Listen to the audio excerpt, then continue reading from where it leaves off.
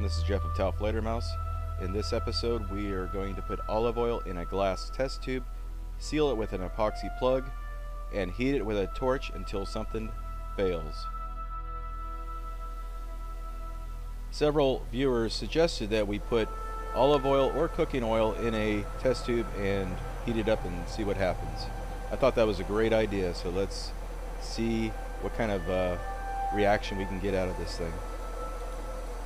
Now, olive oil is made from the whole olive. It's pressed and the oil is extracted and is used for food, cosmetics, pharmaceuticals, and even the traditional oil lamp uses olive oil. From the time I started heating this until the end is a little over 3 minutes in length.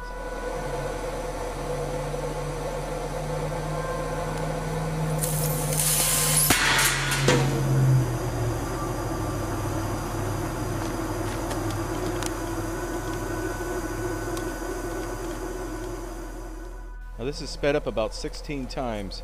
You can see the oil expanding greatly, but also make an unusual color change from that greenish yellow to a clear to a dark brown.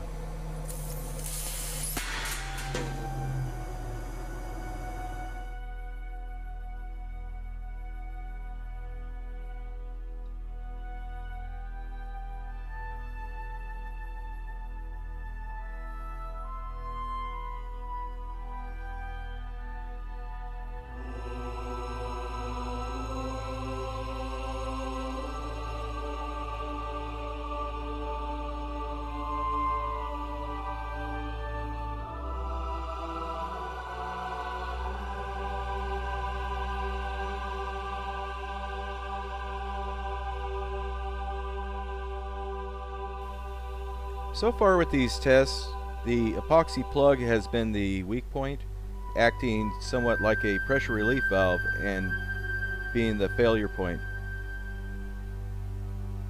It does allow us to see what happens as the intense pressures inside are slowly relieved and the fluid starts to flash once the pressure is completely relieved and the plug completely blows out.